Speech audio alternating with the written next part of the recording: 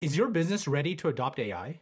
Here's how to conduct an AI business assessment, part 2. In part 1, you looked within your business. Next, you want to see how AI is being used in your industry. Review some case studies, attend webinars, seminars, and events. In many cases, it's a blue ocean, but for some, there's amazing progress. You really want to know some potential use cases in your industry. Now it's time to consider budget. How much is your business willing to invest in training, software, consultations, even maintenance? Next, you'll want to draft a preliminary AI exploration plan. It could be several small pilots you want to test, or as simple as automating a single task or using AI for better data analysis. This isn't just about testing AI tools, but also assessing your team's ability to deploy. A key part of AI is to ensure it's safe, responsible, and ethical. Determine the ethical implications of AI deployment in your business. You're looking at data privacy and transparency. Do your clients and customers know that you're using AI? Then there's accountability. What happens when there's problems or issues that come up with AI use? Doing this will foster and build trust among your employees, stakeholders, and customers. It also starts building the safeguards to legal and reputational risks. Speaking of customers, how will your AI use impact customer experience? There's a lot of benefits here, including delivery, personalization, and engagement. Using AI can enhance customer satisfaction and loyalty, and could be your unique customer value. And a bonus assessment tip: consult with AI experts if needed. If you feel out of depth,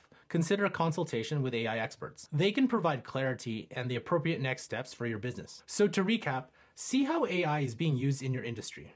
Consider a budget. Draft an AI exploration plan. Assess ethical implications and compliance. Evaluate customer impact, and consult with AI experts if needed. By doing this, you can get a grasp on your business readiness for AI, what gaps you might have, and it provides a blueprint to start. And if your business needs help getting started with artificial intelligence, connect with us at 0to60.ai so you can take the first steps.